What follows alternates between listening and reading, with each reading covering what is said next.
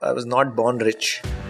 I was not privileged enough. I had a very humble background. जब हमने start करी थी तो लोग बोलते थे कि ये क्या कर लेंगे, ऐसा छोटा सा ब्रांड है, कुछ नहीं कर पाएंगे. और आज सर 2024 7 साल बाद sir we are world's second largest sir, तो विश्व second largest audio brand. How did a consumer electronics brand from India started in 2014 become the second largest audio brand in the world? In this video, we will be diving into the journey of boAt, which began when two enterprising individuals, Aman Gupta and Sameer Mehta, met.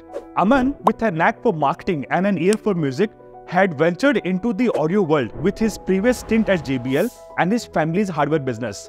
Sameer, ready to disrupt the status quo, brought his entrepreneurial spirit and a strong background in production and finance. Together, they aimed to build a brand that resonated with the youth by combining durability, great sound quality, and affordability. Despite their impressive backgrounds, Aman and Sameer faced challenges while raising funds in a market dominated by Chinese manufacturers. Undeterred, they invested about 30 lakhs of their own money to start boAt, initially focusing on iPhone charging cables before expanding into audio devices. boAt benefited from industry shifts like Jio's disruption of mobile internet, smartphone manufacturers removing headphone jacks, and the launch of Apple's first-generation AirPods. This could actually serve as a great example of explaining the butterfly effect. boAt set two clear objectives as a brand. Firstly, to be recognized as a lifestyle brand, distinguishing itself from being merely a gadget company. And secondly, to understand that the true strength of a brand lies in cultivating a loyal fan base. This approach is reflected in how they affectionately refer to their loyal customers as boAtheads and frequently highlight their tagline, "Plug into Nirvana," to foster a sense of community and identity amongst its users. Their first major audio device was a bass-heavy headset, and the decision to manufacture this came from a simple consumer insight.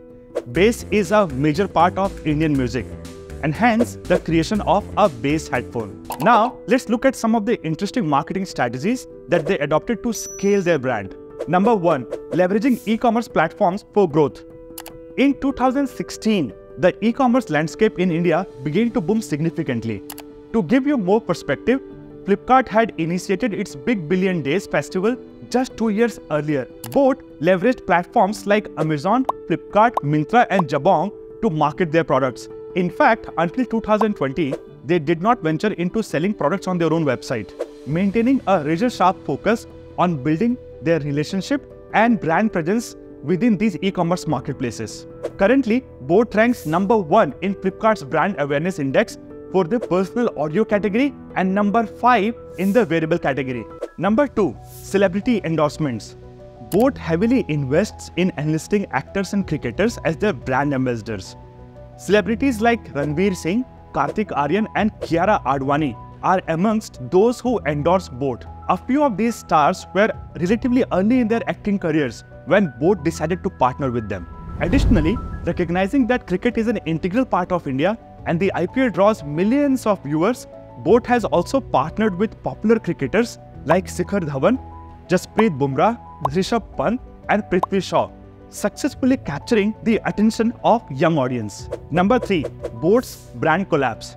boAt understands the taste of their target audience. For instance, they have launched special edition products featuring branding themes from RCB, KKR, Marvel and even Netflix. The Soul Store, one of India's top D2C fashion brands, has already leveraged such theme-based products with special edition t-shirts, sneakers and has built a solid brand. For boAt, adopting this strategy seems like a no-brainer, especially considering their target audience. Number 4. Entering booming markets. The last couple of years have been great for India in terms of market boom for TWS and wearables. In 2023, the TWS and wearables market in India grew by 34%. boAt offers a range of products to cater to the needs of this audience. In the smartwatch category, they have products ranging from ₹1,000 to ₹10,000.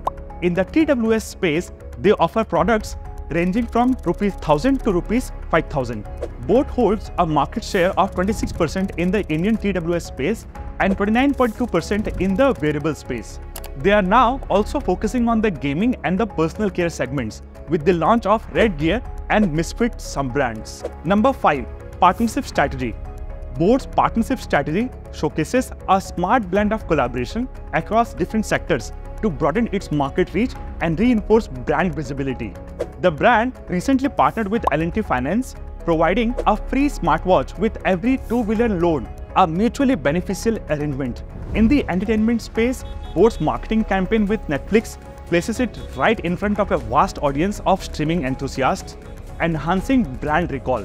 Similarly, its partnership with Reliance Digital, introducing 3D hologram projections in retail, underscores boAt's commitment to innovative customer experiences. In sports, boAt solidified its presence by partnering with IPL teams Royal Challengers Bangalore and Gujarat Titans as their official audio and wearable partner, tapping into the cricket fever that captivates millions in India. Moreover, sponsoring events like the Sunburn Music Festival aligns boAt with the music and entertainment scene, connecting with youthful and energetic audience. These strategic collaborations across finance, entertainment, and sports enable boAt not just to expand its user base, but also cement its identity as a versatile lifestyle brand in the modern consumer's life. Personally, I'm excited about boAt as a company, as they have had quite a great journey as a lifestyle-focused consumer electronics brand.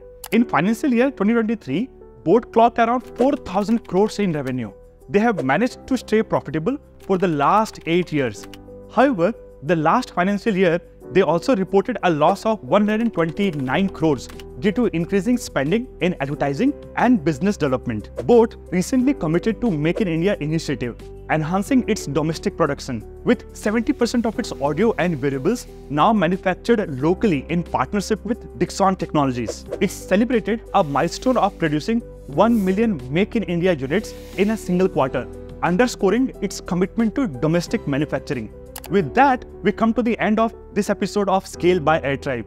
If you have used boAt products or you happen to be a fan of Aman Gupta as a shark, do leave your thoughts in the comments below. Until next time, this is Navneet signing off.